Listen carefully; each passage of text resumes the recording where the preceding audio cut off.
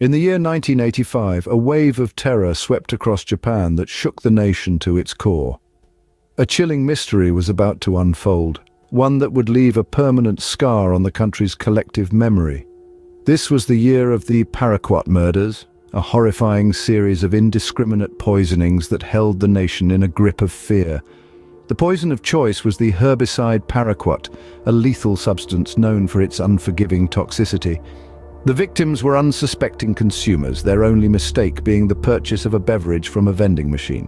One lethal sip, and their fate was sealed. The first victim, a man named Haruo Otsu, was the beginning of a terrifying pattern. His untimely demise was soon followed by another, then another, and before the nation knew what was happening, there were 35 poisonings. 11 of these unsuspecting individuals never made it back home, their lives cut short in the most unexpected, horrifying manner. These were not targeted attacks. The beverages were picked at random, their contents tampered with, turning them into deadly cocktails. The primary target seemed to be the Oronomin seed drink, known for its buy one, get one free promotion. The killer seemed to have a cruel sense of irony, transforming a symbol of joy and refreshment into an instrument of death. As the death toll rose, fear gripped the country. The once innocuous act of buying a drink from a vending machine was now fraught with danger. The vending machines, once symbols of convenience and modernity, were now seen as potential death traps. Despite the best efforts of the authorities, the perpetrator remained a faceless entity, earning the chilling moniker, the Vending Machine Killer. This was a crime that shook Japan to its core, a mystery that remains unsolved to this day, and a reminder of the dark side of humanity that lurks in the shadows. The vending machine killer had a peculiar and horrifying method, exploiting the most mundane of daily routines. The everyday act of grabbing a drink from a vending machine, an innocent task we often do without a second thought, was perverted into a mechanism of terror. This shadowy figure primarily targeted the popular Oronomin sea drink, a beverage loved by many across Japan. The killer seemed to have a particular fondness for exploiting the buy one, get one free promotion, a marketing ploy designed to draw in thirsty consumers, and instead used it as a conduit for his deadly poison. The poison of choice was the herbicide paraquat, a substance as lethal as it is fast-acting. This is a poison known for its unwavering efficiency, causing severe damage to the lungs, kidneys, and heart. Ingesting even a small amount can lead to fatal consequences. The horror of it all was amplified by the fact that one of the drinks was laced with an entirely different poison, diquat, an equally potent and deadly chemical. The killer's method was chillingly meticulous. By poisoning these drinks, he transformed the vending machines into silent assassins. Each coin inserted, each button pressed could potentially result in a deadly drink dispensed. The machines, once symbols of convenience and modernity, became instruments of fear, dispensing death as easily as they did refreshment. The simplicity of the killer's modus operandi was what made it so terrifying. Anyone, at any time, could fall victim to this indiscriminate predator.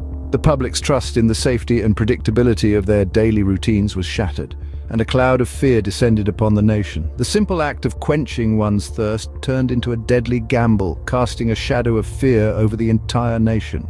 The authorities sprang into action, leaving no stone unturned in their quest for justice. As the grim reality of the situation sunk in, the Japanese authorities launched a full-scale investigation into the series of indiscriminate beverage poisonings that had gripped the nation in fear. This was no ordinary case, and they knew they were up against an adversary who was as cunning as they were ruthless. The first line of action was to inform the public to prevent further tragedies. The police started a massive campaign, distributing leaflets with warnings about the danger lurking in their everyday vending machine beverages. No one was safe, and the simple act of quenching one's thirst had turned into a potential death trap. Warnings were also posted directly on the vending machines.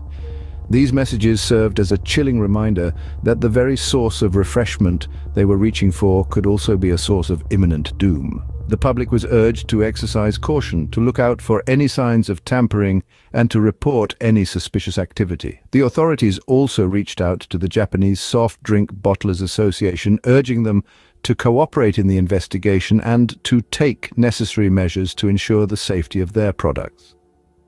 The association, in turn, found itself in a tight spot, grappling with the horrifying reality that their drinks had been weaponized. Meanwhile, the investigation continued with relentless fervor.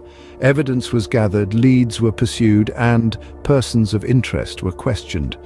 The authorities were determined to bring the perpetrator to justice.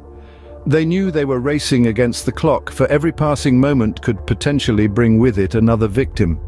Despite their best efforts, the investigation was fraught with challenges. The sheer audacity and unpredictability of the crimes made it difficult to predict the killer's next move. The lack of a clear motive further complicated matters, leaving the authorities grappling in the dark. Yet, the cunning and elusive vending machine killer managed to evade capture, leaving behind a trail of unanswered questions. As the days turned into weeks and weeks into months, the case remained unsolved, shrouded in mystery. The investigation, though relentless, had hit a dead end, and the vending machine killer remained at large. The crimes ceased as abruptly as they had begun, leaving behind a legacy of fear and speculation. The aftermath of the Paraquat murders was a chilling period of uncertainty.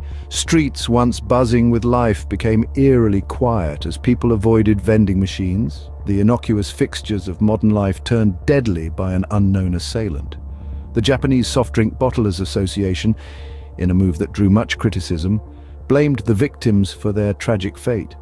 They argued that the victims should have been more cautious, a stance that did little to quell public fear or bring any closer to justice the person responsible for these heinous acts. In the absence of any concrete leads, speculation ran rife. Some experts suggested that the crimes were a manifestation of Japan's intense and work-oriented society. They painted a picture of an overworked individual, driven to the brink by societal pressures, who lashed out in a horrifyingly unique way. Others, however, dismissed this theory as mere conjecture. They argued that such a simplistic explanation did not account for the calculated nature of the crimes or the utter lack of remorse shown by the perpetrator. Theories abounded, but with no solid evidence to substantiate them, they remained just that, theories. The case, much like the vending machines that once dispensed both refreshment and fear, was left untouched. A chilling reminder of a time when terror came in the most unexpected form. The vending machine killer remains an enigma, a haunting reminder of a time when terror came in the most unexpected form. More than 3 decades have passed since the reign of the vending machine killer, yet the mystery remains unsolved. The chilling aura surrounding the unsolved case of the vending machine killer still lingers, casting a shadow not just over Japan but across the globe. This tale of indiscriminate poisonings that targeted innocent people seeking refreshment from a vending machine is one that continues to perplex and horrify us.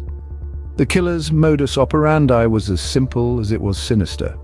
A herbicide called paraquat, deadly in even the smallest quantities, was used to contaminate drinks. The unsuspecting victims, drawn in by the promise of a buy one get one free promotion, had no way of knowing that the beverage they purchased would be their last. The investigators worked tirelessly, sifting through clues, distributing warning leaflets, and seeking answers. Yet, despite their best efforts, the identity of the killer remained elusive. The clues dried up, the poisoning stopped, and the case gradually went cold. In the aftermath of the killings, speculation ran rampant. Some suggested that the crimes were a manifestation of Japan's intense, work-oriented society. Others blamed the victims themselves. Yet none of these theories brought us any closer to understanding the mind of the killer or their motivations. The haunting legacy of the vending machine killer serves as a stark reminder of the dark underbelly of our society, a world where a simple act of purchasing a drink can turn deadly. It underscores the chilling reality that despite our advancements in technology and forensics, there are still mysteries that we cannot unravel, questions that remain unanswered, and monsters that remain hidden.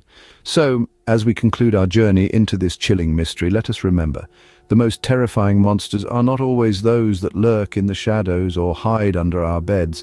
Sometimes they are the ones that walk among us, invisible and unknown. As we delve into the depths of this chilling mystery, we are reminded of the haunting truth that sometimes the most terrifying monsters are the ones we never see.